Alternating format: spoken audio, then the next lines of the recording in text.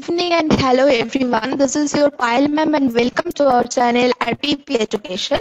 আমাদের টেট এবং এসএলএসটি পিটির জন্য যে চ্যাপ্টার ওয়াইজ ডিটেল ক্লাস শুরু হয়েছে তার টপিক নাম্বার 16 আজকের আমরা আলোচনা করব এবং আজকের যে টপিকটা রয়েছে সেটা তোমাদেরই কমেন্ট সেকশন থেকে একজন ভিউয়ার্স এর পাওয়া একটা মতামত থেকে কিন্তু আমরা আজকে রেখেছি, সেটা হলো সেন্টেন্স ফরমেশন।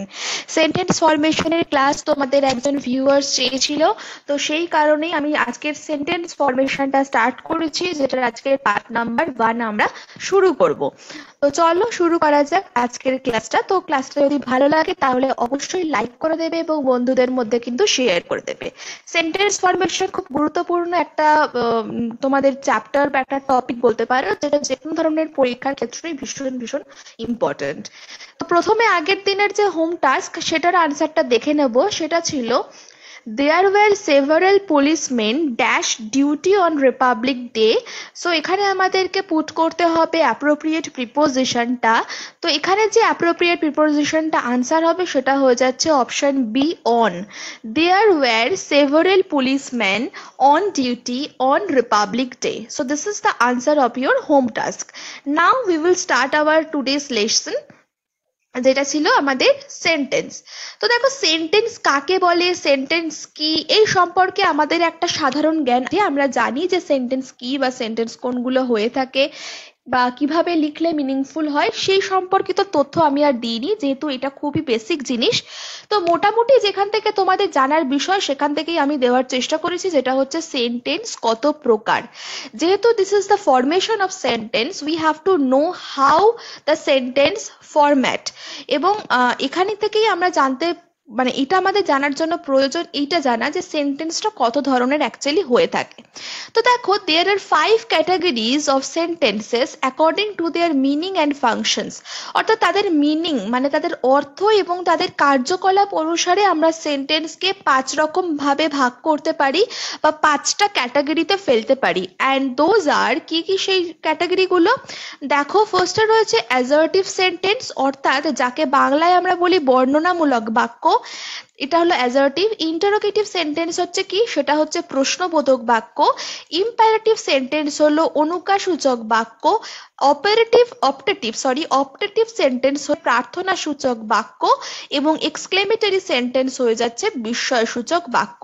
অনেকে ইম্পারেটিভ এবং অপটেটিভের মধ্যে গুলিয়ে ফেলো, তো বাংলা মানেটা একটু দেখে নাও। ইম্পারেটিভ মিন্স অনুজ্ঞাসূচক এবং optative means প্রার্থনাসূচক। These two sentences are different from each other. R exclamatory sentence হচ্ছে বিস্ময়সূচক বাক্য। বর্ণনামূলক বাক্যতে শেষে ফুল স্টপ থাকে, ইন্টারোগেটিভ সেন্টেন্সের শেষে কোয়েশ্চেন মার্ক থাকে, ইম্পারেটিভ সেন্টেন্সের শেষে ফুল স্টপ, অপটেটিভ সেন্টেন্সের শেষেও ফুল স্টপ, এক্সক্লেমেটরি সেন্টেন্সের শেষে থাকে এক্সক্লেমেশন মার্ক। সো এগুলো জাস্ট বেসিক একটা জিনিস ছিল যেটা আমরা জানলাম। এবারে আমরা প্রত্যেকটা সেন্টেন্স সম্পর্কে ধীরে ধীরে জানতে থাকবো। প্রথম সেন্টেন্সটা যেটা সম্পর্কে আমরা জানবো সেটা হচ্ছে অ্যাসার্টিভ সেন্টেন্স। অ্যাসার্টিভ সেন্টেন্স যেটার বাংলা মানে ছিল বর্ণনামূলক বাক্য। কি সেটা? যে সেন্টেন্স দ্বারা কোনো কিছুর বর্ণনা বা বিবৃতি প্রকাশ করে তাকে অ্যাসার্টিভ সেন্টেন্স বলে। বাংলা মানেটা থেকেই আমাদের কাছে এটা পরিষ্কার হয়ে যাচ্ছে যে this is a kind of description, বর্ণনা বা বিবৃতি বা স্টেটমেন্ট। সেই ধরনের সেন্টেন্স যেখানে থাকে মানে সেই ধরনের অর্থ বা প্রকাশ করছে যেটা, সেটাই কিন্তু আমাদের অ্যাসার্টিভ সেন্টেন্সে থাকে। An assertive sentence is a simple statement or assertion and it may be affirmative or negative. অর্থাৎ অ্যাসার্টিভ সেন্টেন্সটা হচ্ছে একটা সিম্পল স্টেটমেন্ট বা একটা সিম্পল বিবৃতি, অ্যাসারশন হতে পারে, যেটা কিনা অ্যাফার্মেটিভেও হতে পারে এবং নেগেটিভেও হতে পারে। অ্যাফার্মেটিভ মানে হচ্ছে পজিটিভ আর নেগেটিভ বলতে নেতিবাচক, মানে ইতিবাচক বা নেতিবাচক দু রকমই কিন্তু হতে পারে অ্যাসার্টিভ সেন্টেন্সটা। Clear? Now next is you may follow a pattern like, একটা প্যাটার্ন হয় এটার ক্ষেত্রে, যেরকম হচ্ছে ফার্স্টে সাবজেক্ট থাকে, তারপরে থাকে ভার্ব, তারপরে থাকে অবজেক্ট বা কমপ্লিমেন্ট বা অ্যাডভার্ব। তো this is the structure of an assertive sentence. ঠিক আছে, নেক্সট দেখো এক্সাম্পল। এক্সাম্পলে রয়েছে হি রিডস দ্য বুক। তো এটা হলো একটা সিম্পল স্টেটমেন্ট বা অ্যাসারশন, যেটা কিনা একটা অ্যাফার্মেটিভ সেন্টেন্সের এক্সাম্পল। একটি সাধারণ বিবৃতিমূলক বাক্য এবং অ্যাফার্মেটিভ বা হ্যাঁ সূচক বাক্য হচ্ছে এটা। যেহেতু এটা দেখতেই পাচ্ছ কোনো নেগেটিভ মানে নেগেটিভ কোনো কিছু সেন্স করছে না, সেই কারণে এটাকে আমরা অ্যাফার্মেটিভ বা হ্যাঁ সূচক বাক্য বলতে পারি। এখানে হি হচ্ছে সাবজেক্ট, যেটা আমরা বললাম হিটা হলো সাবজেক্ট। রিড যেটা রয়েছে, রিডসটা হয়ে যাচ্ছে এখানে ভার্ব। তারপরে দ্য বুক যেটা, সেটা হচ্ছে অবজেক্ট। এখানে উপরে দেয়া প্যাটার্নের সাথে খুব সহজেই মিলে যাচ্ছে, যেটা আমরা আগের পেজে পড়লাম। We do not run in the sun. এবারে এই যে সেন্টেন্সটা আমরা দেখতে পাচ্ছি, এই সেন্টেন্সটা কিন্তু একটি নেতিবাচক বাক্য বা যাকে বলতে পারি একটা নেগেটিভ সেন্টেন্স। এটা একটা সাধারণ বিবৃতি, কিন্তু এটা একটা নেগেটিভ সেন্টেন্সের উদাহরণ। Everyone should read this poem. Now this statement, এখানে কিন্তু আমরা দেখতে পাচ্ছি একটা should রয়েছে, যেটা কিনা এখানে একটা modal auxiliary। modal auxiliary দিয়েও কিন্তু আমরা অ্যাফার্মেটিভ সেন্টেন্স বা নেগেটিভ সেন্টেন্স, মানে অ্যাকচুয়ালি আমরা অ্যাফার্মেটিভ সেন্টেন্স কিন্তু করতে পারি বা অ্যাসার্টিভ সেন্টেন্স কিন্তু করতে পারি। নেক্সট আমরা দেখবো ইন্টারোগেটিভ সেন্টেন্স বা প্রশ্নবোধক বাক্য। প্রত্যেকেই জানো এই ব্যাপারটা, যে সেন্টেন্সে দ্বারা কোনো প্রশ্ন করা হয় অথবা কোনো কিছুর প্রত্যুত্তর পাওয়া যায় বা প্রত্যুত্তরের উদ্দেশ্যে জিজ্ঞেস করা হয়, তখন তাকে ইন্টারোগেটিভ সেন্টেন্স বলা হয়। An interrogative sentence asks any questions to get a reply to something or someone and ends with an interrogative sign। যেটা আমি বললাম interrogative sign নিয়ে শেষ হয়, মানে এটা কাউকে কোয়েশ্চেন করা হচ্ছে to get a reply to something or someone এবং শেষ হচ্ছে interrogative sign দিয়ে। One of the two following ways may form an interrogative sentence। দুরকম ভাবে হতে পারে।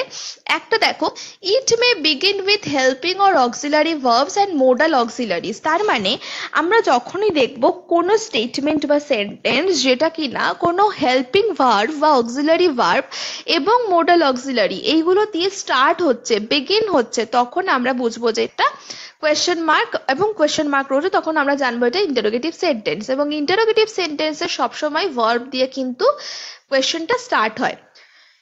অক্সিলারি ভার্বস এর মধ্যে কি কি পড়ে আমরা জানি, am, is, are, was, were, have, has, had, etc.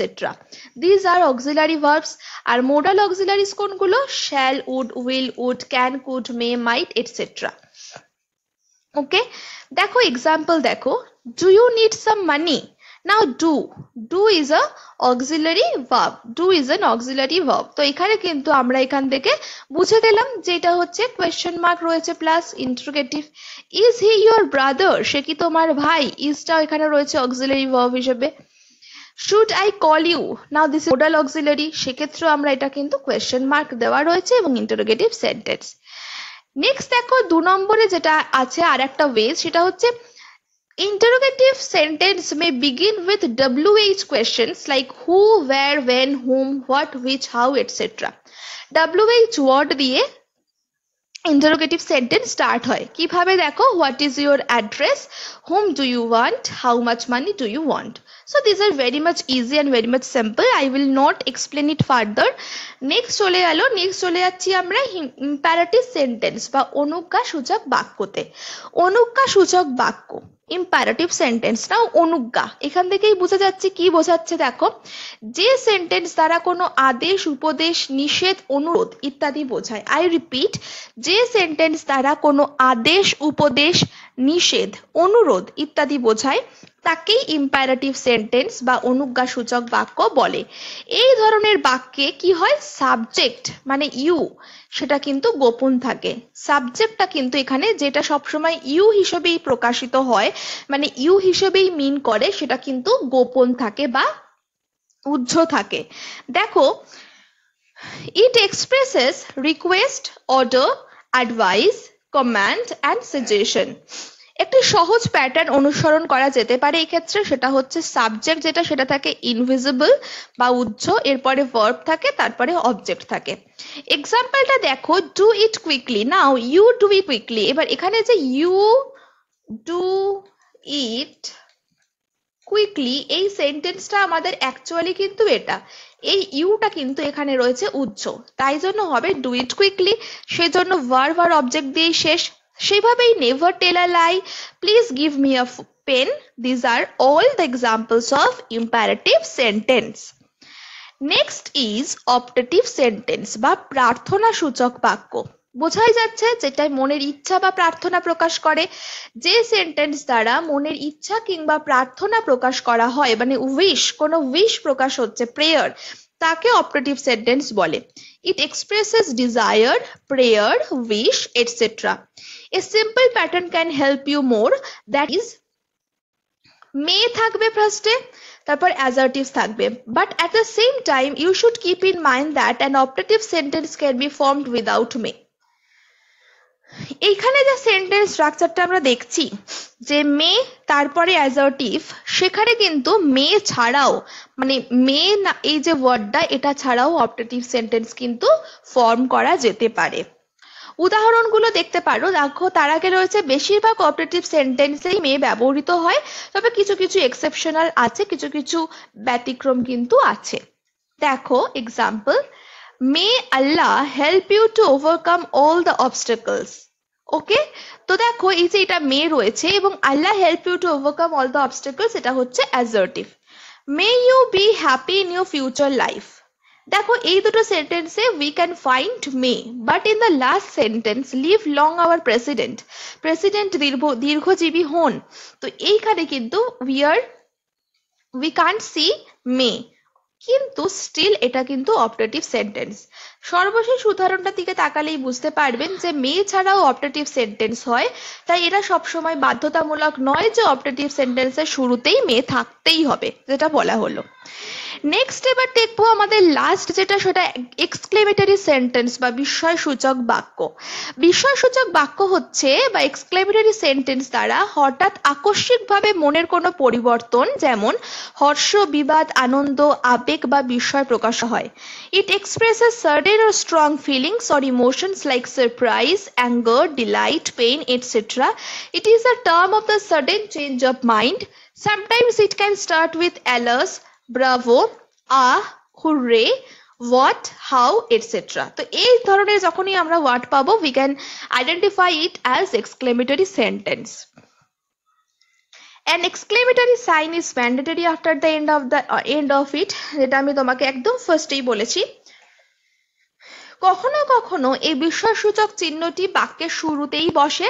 কোনো বাক্যে যদি অ্যালাস, ব্রাভো, আ ও হুররে ইত্যাদি দিয়ে শুরু হয়, তখন এগুলোর পরে কিন্তু বিস্ময়সূচক চিহ্ন বসানো যেতে পারে বা বসাতে হয়।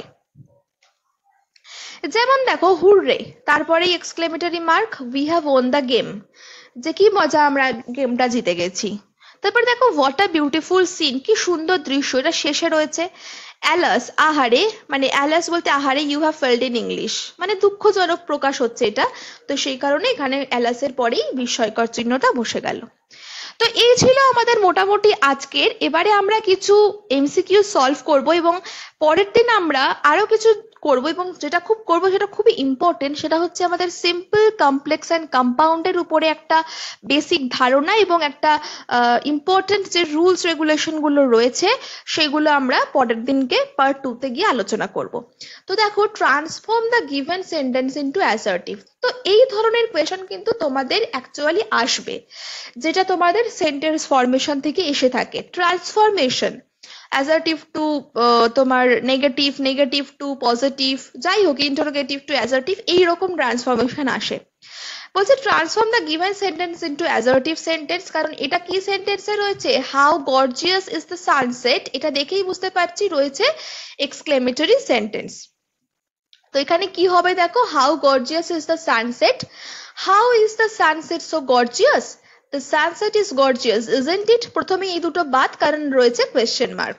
The next is the sunset is very gorgeous, how gorgeous the sunset is, এখানে রয়েছে এক্সক্লেমেটরি, এটাও বাদ, তাহলে বাকি থাকছে option C, the sunset is very gorgeous. Next, transform the given sentence into negative. Human is mortal, মানুষ মরণশীল। এবারে দেখো হিউম্যান ইজ মর্টাল, এটা কিন্তু আমাদের রয়েছে পজিটিভে। এবার এটাকে যদি আমরা নেগেটিভ করি, নেগেটিভে কিন্তু আমরা মানেটাকে চেঞ্জ করতে পারবো না, মানেটা আমরা কিন্তু চেঞ্জ করব না, মানেটাকে না চেঞ্জ করি আমাদের এটা নেগেটিভে করতে হবে। তো এটা কি হবে, হয়ে যাবে দেখো, human is not immortal, human is not immortal means human is mortal. Okay, next, Many people want to travel the world. নেগেটিভে করতে হবে, কোনটা হবে বলো? দেখো নেগেটিভ যেহেতু করতে হবে আমরা কোয়েশ্চেন মার্ক দুটো কিন্তু কেটে দিতে পারি ইজিলি। এবারে দেখো many people don't want to travel the world, not many people want to travel the world. এই দুটোর মধ্যে দেখতে হবে কোনটা অ্যাকচুয়ালি মানেটা স্টে করছে, মানেটাকে চেঞ্জ করছে না। তো এখানে যেটা চেঞ্জ করছে না সেটা option D, not many people want to travel the world. Okay, next question দেখো অ্যাজারটিভ টু ইন্টারোগেটিভে করতে হবে। অ্যাজারটিভ থেকে ইন্টারোগেটিভে কোনটা করতে হবে? Everybody has hard of Amitabh Bachchan. Everybody has hard of Amitabh Bachchan, প্রত্যেকেই অমিতাভ বচ্চনের কথা শুনেছে। তো ইন্টারোগেটিভ মানে এখানে দেখো চারটেই দেওয়া রয়েছে ইন্টারোগেটিভ সেন্টেন্স। নাও কোনটা হবে? দেখো এখানে আনসারটা হবে ফার্স্টেরটা, has everybody hard of Amitabh Bachchan, কারণ আমরা জানি ভার্বটা আমাদের ফার্স্টে দিয়ে দিতে হবে এবং বাকিটা আমরা কিন্তু অ্যাজ ইউজুয়াল লিখে দেবো এবং লাস্টে কোয়েশ্চেন মার্ক। তারপরে দেখো রয়েছে exclamatory sentence into assertive sentence, এটা একটা এক্সক্লেমেটরি মার্ক হবে। যাই হোক, how kind of you to help her like that, তুমি কত ভালো যে তাকে এইভাবে হেল্প করেছো, কি হবে? How kind of you that you helped her like that. It is very kind of you to help her. You are very kind to help her like that. That it is very kind of you to help her like that. Option D হবে সঠিক উত্তর, it is very kind of you to help her like that. Okay, এবার আজকের home টাস্কটা দেখে নাও। Home টাস্কটাতে আমি দিয়েছি যে এই যে সেন্টেন্সটা রয়েছে, as I loved his parents, this is an assertive sentence and you have to transform this sentence into negative. কোনটা হবে? ABCD চারটে অপশন রয়েছে, কমেন্ট সেকশনে চটজলদি জানিয়ে দাও আমাকে যারা দেখছো, এবং অবশ্যই কিন্তু একটা লাইক